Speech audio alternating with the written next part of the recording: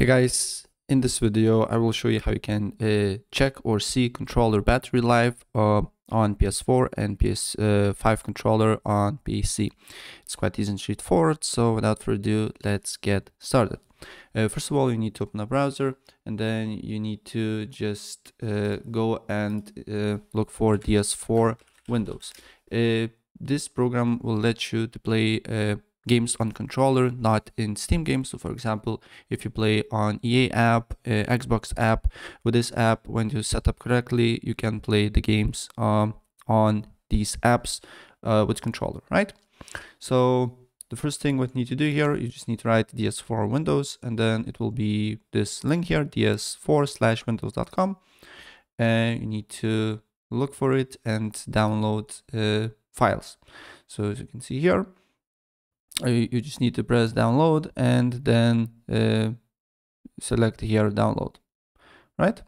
Save it to your computer, and then once that is downloaded, you should see a zip file here.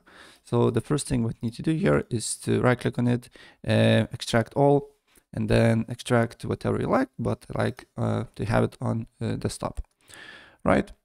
And once you have it here, then you will see ds4 Windows folder. Press on that, then look for the ds4 Windows exe file, press on that, and then what you prefer here, I would like to have on program folder, and then on this window you need to select your controller. So if you're using PS4 controller, you need to select this option.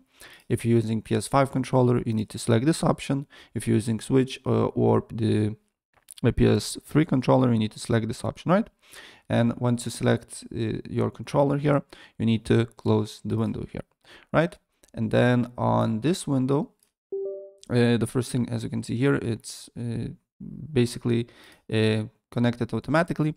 But if you not connected your controller with the Bluetooth, first what you need to do here is to go to Bluetooth options here, or settings. So let's say remove device, add device, Bluetooth, then select controller here. And first you need to, if you don't see controller on the add device button here, what you need to do here is to press share button and PlayStation button, and your controller should start blinking, and then as you can see here, it should appear on Bluetooth. And if you don't know what buttons is, I cannot show you on because I don't have a camera, but if we go and look for PS5 controller, I will show you what buttons you need to press.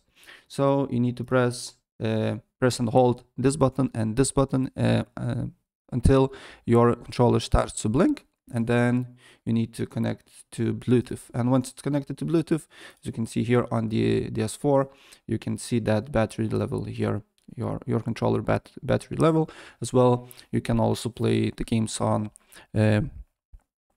EA app and others, right? So yeah, that's pretty much it. If I help you out, please press like button and subscribe for more. Take care. Bye.